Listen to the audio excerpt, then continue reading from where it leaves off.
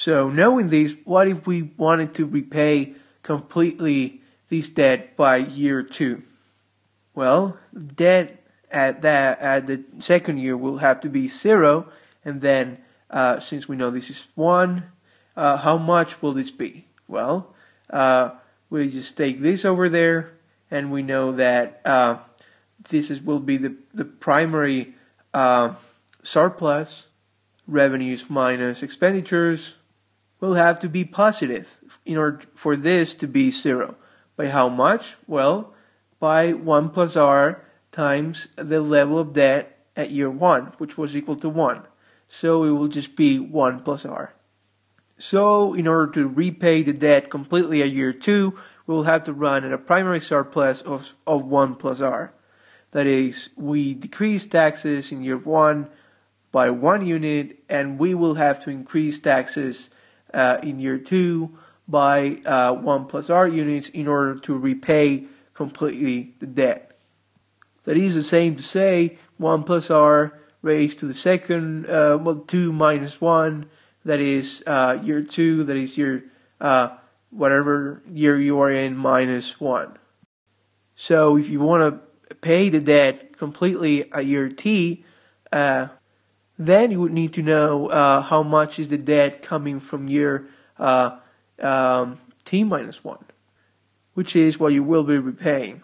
Well, the debt coming from that year is, as we have seen, 1 plus r raised to the t minus 2. So in order debt at year t to be 0, we will have to multiply this by this, which is just equal to 1 plus r at t minus 1 plus the primary deficit, which in order to be all that 0, we will have to have a primary surplus of 1 plus r raised to the t minus 1. And that is the only way that you will repay fully debt at year t, running at a primary surplus of this. Of course, times the level of debt at the beginning, which in our case would just equal to 1.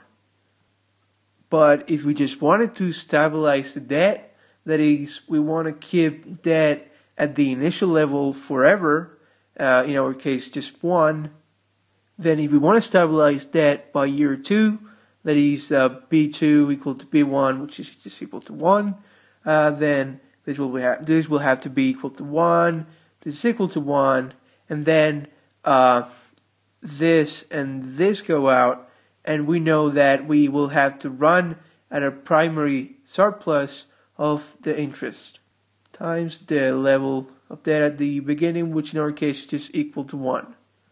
And if you want to pay, you want to stabilize the debt at year t, then the level of debt at year t will have to be 1, and this will have to be 1. So it's the same story.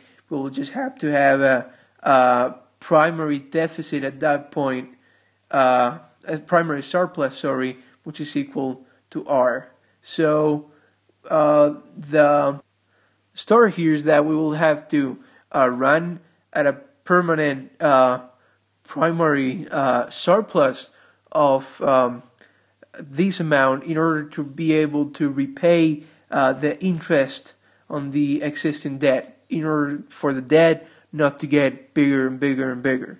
So if we want to stabilize the debt, we will have to just keep paying the interests on the outstanding debt for it not to grow any farther.